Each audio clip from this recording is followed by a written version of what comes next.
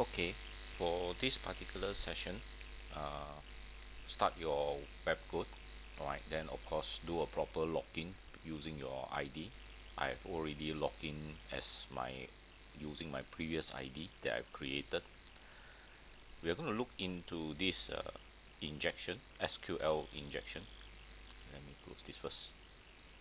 Alright, so SQL actually is a structured query language, which you will learn in the SQL unit itself.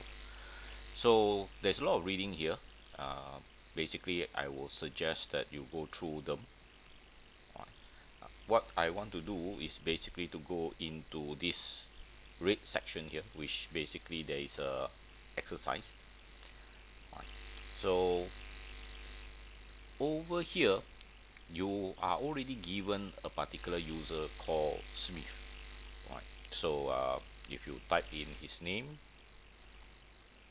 get an account, and of course you will only see Smith's data record.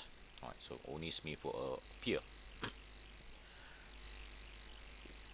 Now I'm going to type in my name. Of course I don't exist, therefore there is no result. What happens if I just put a single quote? You will get an error message, malform string. Basically what happened is there is a violation of the SQL statement. um, of course I'll go through that when we are going through the SQL itself, which is the unit itself. But right now, this particular error here, our malform or string, basically already indicate to me that there is a possible SQL injection vulnerability into the system. So let's me just type something inside here. Okay, I will terminate the string uh, using the single quote, and I want to force the record to be true, or the condition to be true. So apply the OR operator, and since this is a string, I'll formulate a true statement. Now I'm leaving out the last quote because the system most likely will actually add this quote in. Right. Now this particular section, the OR section, will always be evaluated to a true. And if you look at your truth table that you learn, basically the anything that is all with true value will always result in a true. So the whole statement itself will be a true statement. So let me just click this,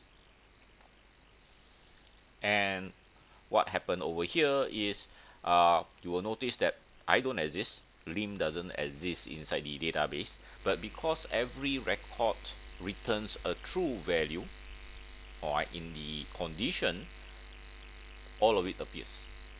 Okay, and well, this tells me over here, alright, okay, you have succeed, and you can see the check marks on the top. Okay, then you can also see your number actually change to a green color. The next section basically is similar, but it is actually a numeric value. So they are actually looking for a number. From the question over here, you can see that there is a value 101. So only the user ID 101 appear.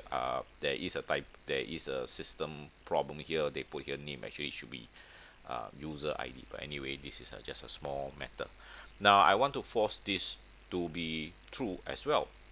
Okay, so how? Well, one way is to put an OR, alright, still using the OR operator, but I can just put in the true value, which is the Boolean value. Alright, let's see if this one works. And you can see the result actually is everything appears. Right. You can also see the you have succeed. Okay, this you can see the check mark, and of course this part here actually turns green color. So basically this is more onto the injection, SQL injection particularly. Alright, so this will basically cover some basic understanding for this SQL injection. Okay, see you next time.